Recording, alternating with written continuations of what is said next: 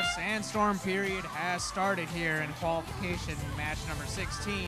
56-32 on the blue side is attempting to place that hatch panel in autonomous on that cargo ship. We've got two red robots off the hab zone. Driver vision has now returned. On the red side, we have 69-25 trying to line up with a human player station, pick up that hatch panel. 61-39 goes over to place some cargo. In the meantime, 1795 is trying to come over and play some defense. We got team 5074 on the other side of the red cargo ship trying to place that cargo pod.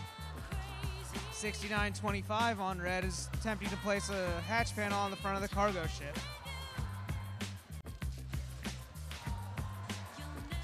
On the blue side over here, we have Team 5900 trying to run some cycles and get some cargo to their cargo ship. 5632 has a hatch panel in their possession, and they're trying to repair the front of that cargo ship. And they do so, placing a hatch panel at the front of the blue cargo ship.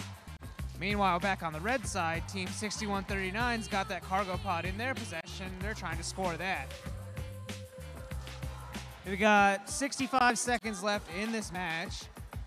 Team 6925 is trying to place the hatch panel over here on the red rocket. Oh, and it looks like they changed their mind. Team 5074, the Robo Mustangs, able to score that cargo pod into their cargo ship. On the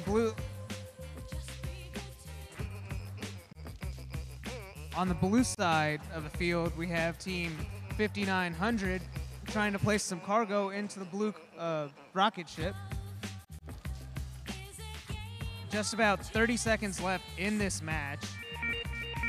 Team 6925 trying to place a hatch panel somewhere. We're just about into the end game period with 20 seconds left. Teams are attempting to go into the hab zone. Team 1795 over here has a ramp. Team 5632 is trying to use them to get to the third level.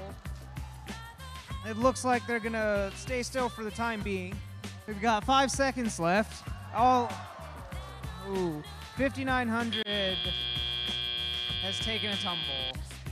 We'll have your match score in just a moment.